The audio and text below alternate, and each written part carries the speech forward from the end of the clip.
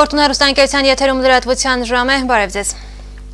Լանջային թաղամասի բնակիչները բողոքում են իրենց թաղամասի անբարեկարգ ու անանցանելի ճանապարհներից։ Երթուղայիններ այստեղ չկան, տաքսիներն էլ հաճախ հրաժարվում են այս ճանապարհով բարձրանալ։ Խնդիրները շատ են, այնուամենայնիվ բնակիչները հույսը չեն կորցնում։ Վանաձորի լանջային թաղամասը տարիներ շարունական ուշադրության է մատնված։ Այստեղի բնակիչներն արդեն չեն էլ հիշում, թե վերջին անգամ երբ են հարթ ճանապարհով քայլել։ Առաջ հերթին խնդիրներից կարամ ասեմ ճանապարհը շատ վատն է։ Դուք էլ եք տեսել երևի, կարելի ասել ընդհանրապես չկա։ 63 թվից այստեղ ապրում եմ, ոչ մի անգամ չեն ասֆալտել, մի անգամ մենակ տրիկոտաժ ֆաբրիկան եկան Երևանից եւ մեզ հարցրին ինչ պահանջներ ունեք, ինչ բողոքներ։ Հարևանուհիս հեռախոսի համար խոսած, որ թաղը մի հատ հեռախոս չկար, շտապօգնություն կանչենք, ես էլ ասֆալտի համար խոսացի ու արդեն ասֆալտեցի մի անգամ, այն էլ ոնց ասֆալտ, առանց մայթերի, մենակ մի ջղիրա,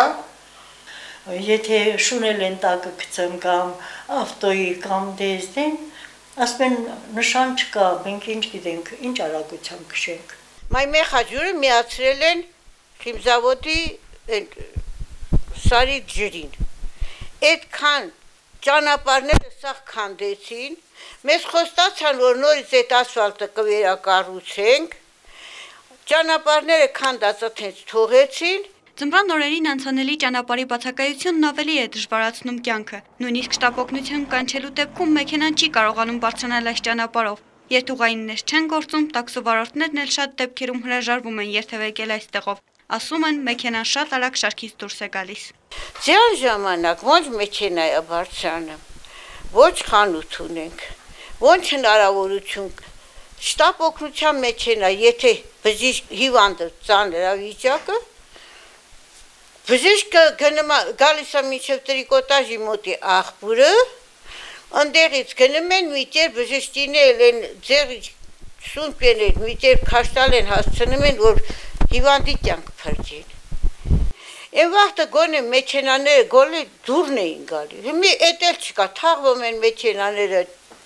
ջարդվում են, շուկա գնալ ուստեղը մարդիկ, որ ուզում են տաքսի վարձեն, տաքսիստները հենց իմանում են լանջային փողոց են գալ,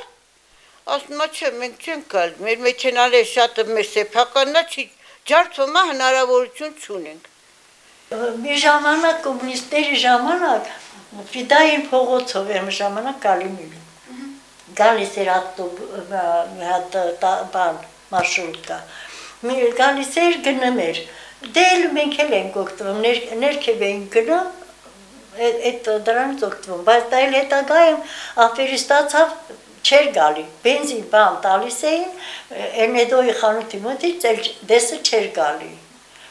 Լանջայինում բացակայում են նաև խանութները, մարդիկ նույնիսկ մի աննշան բանի համար ստիպված է լինում այսպես կոչված ճանապարհով այլ թաղամասեր գնալ։ Անդադ տաքսու փող եմ տալի,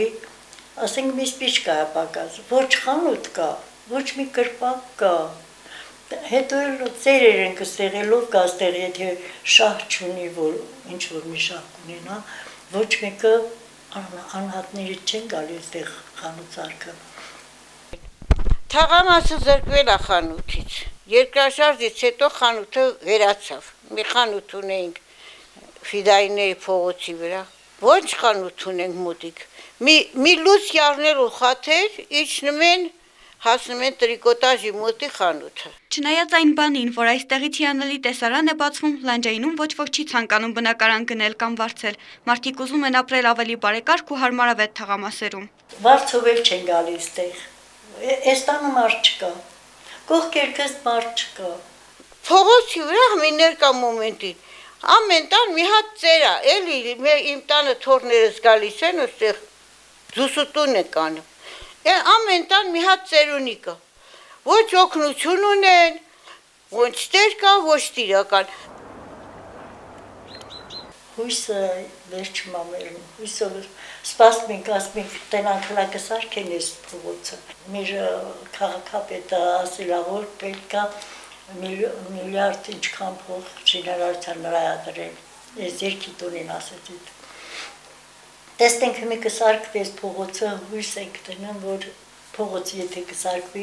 ուրեմն մարդիկ կլինեն, որ խանութ էլ կսարքեն։ Խնդիրները շատ են, բայց մարդիկ շարունակում են ապրել հույսով, որ լանջային թաղամասը կհայտնվի պետական մարմինների ուշադրության ու հոգացության ներքո։ Կրիստինե Տատուրյան, Թերեզա Հայրապետյան, Ֆորտունա հեռուստաընկերություն։ Մի տեղ ճանապարհներից բողոքում են, մյուս տեղում շեշտում, որ դրանք բարեկարգվում են։ Բարեկարգվել է դենտրոպարկ տանող ճանապարհը, որը անշուշտ կնպաստի տուրիզմի զարգացմանը։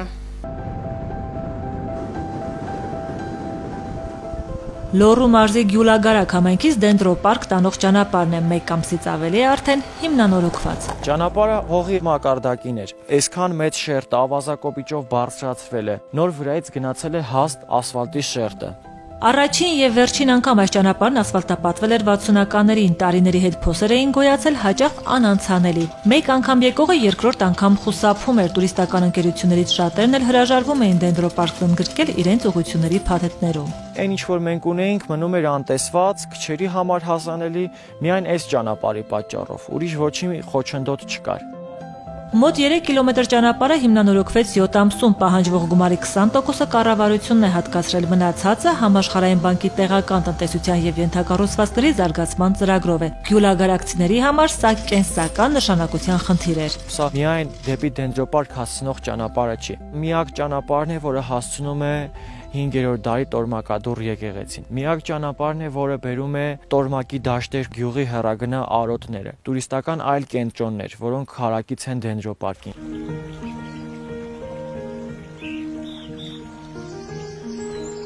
Ձմռան շեմին դենտրոպարկում խաղաղ է, մինչև այս սակայն նոր ճանապարհի գործարկումից անմիջապես հետո այցելուների թիվը կտրուկ աճել էր։ Վերջերս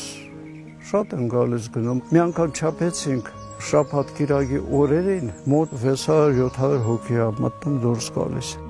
Վիտալի Լեոնովիչն առանձնահատուկ խանդավառությամբ է պատմում դենտրոպարկի աշխուժացման մասին։ Այգու հիմնադրի որդին է, 35 տարի է ինձ ստանձնել է տարածքի պահպանման ղեկավարման պատասխանատվությունը, հենց այստեղ էլ ապրում է։ Գիտի յուրաքանչյուր ծառի տեղն ու անունը, արտաքուստ հիմնականում նման, այս փշատերև հսկաները իրականում շատ տարբեր են, տարբեր հայրենիքներից տարանուն։ Բավականին հազվագյուտ Սասնա ժոլտը, Սոչի դեղին։ Ընդհանրով 35 հեկտար է, որի կեսը զբոսայգի է, մնացածը բնական անտառ է։ Նախորդ դարի 30-ականներին ազգությամբ է անտարագետ Էդմունդ Լեոնովիչը դենտրոպարկի հիմնադիրը Թբիլիսիից գործուղվել է Գյուլագարակ աշխատանքի։ Լոռու մարզի այս անտառահատվածում տեղայնացրել են նոր ծառատեսակներ։ Անվանի անտառագետին հաջողվել է ընտելացնել անգամ ամերիկյան սեկվոյաներին։ Այս ծառերն ի դեպ հասակ են գցել սերմերից։ Հիմա 80 տարեկան են, դեռ 4000 տարվա կյանք էլ ունեն առջևում։ Բերվել է եւ գործարկվել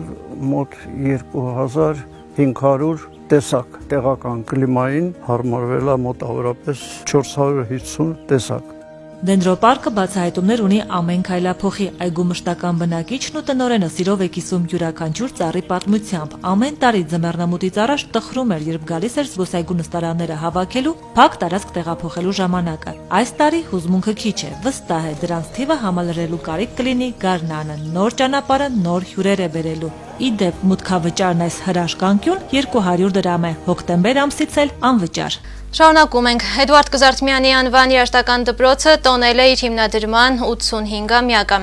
Միջոցառմանը եղել են մի շարք անակնկալներ, նաև ուսուցիչները արժանացել են շնորհավորագրերի, ինչպես դպրոցի տնօրինության, այնպես էլ քաղաքապետարանի ու կրթության ու գիտության նախարարության կողմից։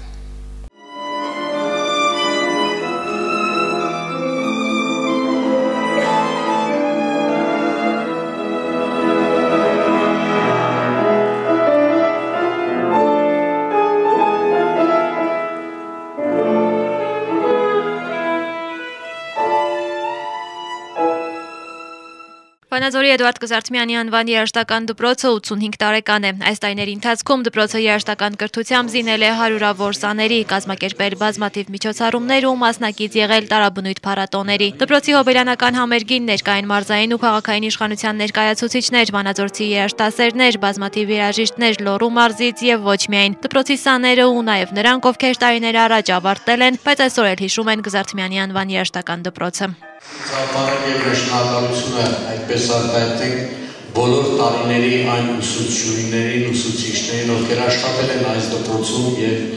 շարունակելիության վրա է վերսերնդափոխությունը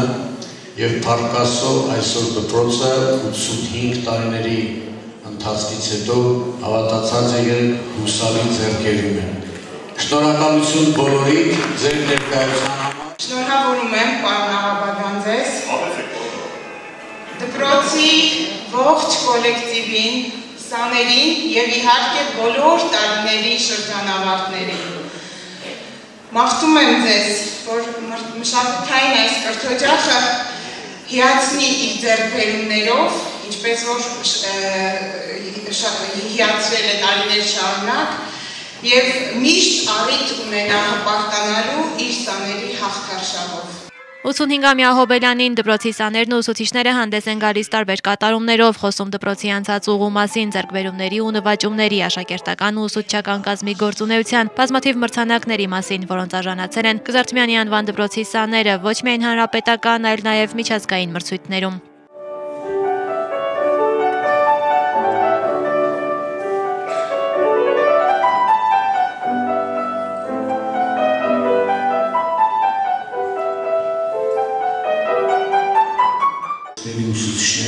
Ոչ պակաս առավել, եթե ոչ առավել մնացող ձևով դուք նվիրվել եք այս դպրոցին, մատաղսերն ու դասիրակությանը, ինչը վկայում են վերջի տարիների միջազգային հարթակներում մեր երեխաների, ձեր սաների փայլուն ելույթները։ Շնորհակալություն կրկին անգամ ձեզ։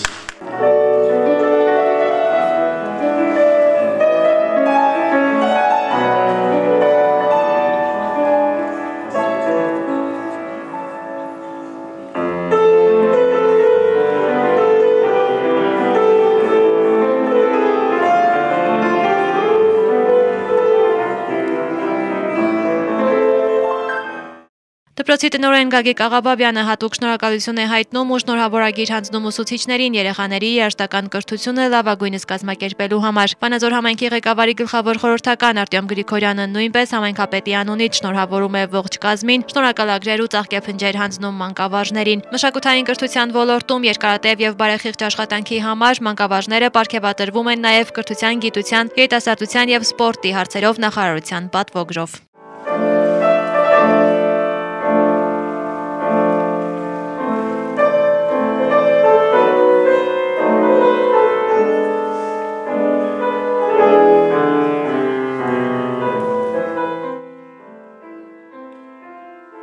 Տաթև Հակոբյան, Մհեր Թադևոսյան, Մոլորակ։ Կոմիտասի 150-ամյակի շրջանակներում հերթական միջոցառումն է տեղի ունեցել Ստեփանավանի արվեստի դպրոցում։ Դպրոցի սաները հանդես են եկել կոմիտասյան մշակումների կատարումներով։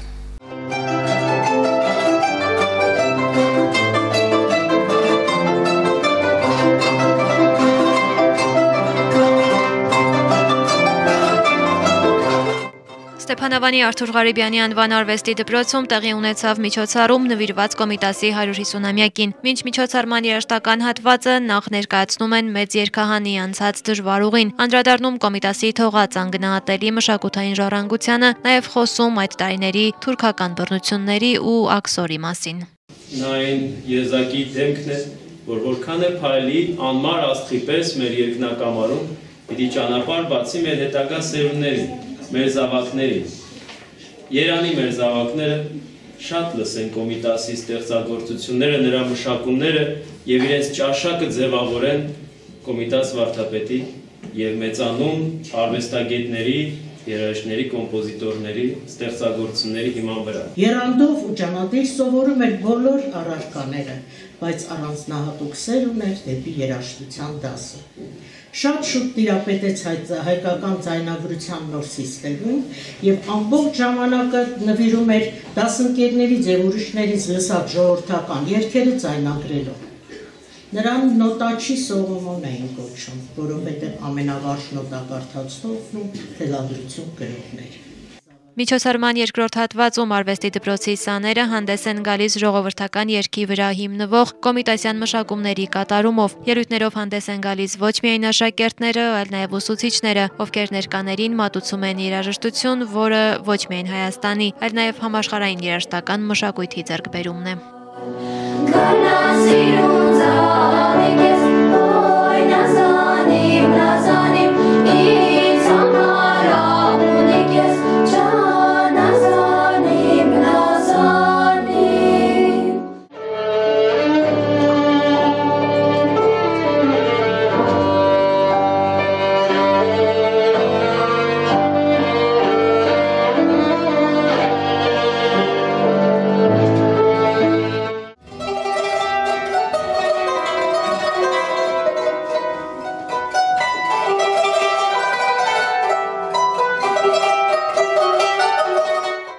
Սաթև Հակոբյան, Ռոբերտ Գիրզեդյան, Մոլորակ։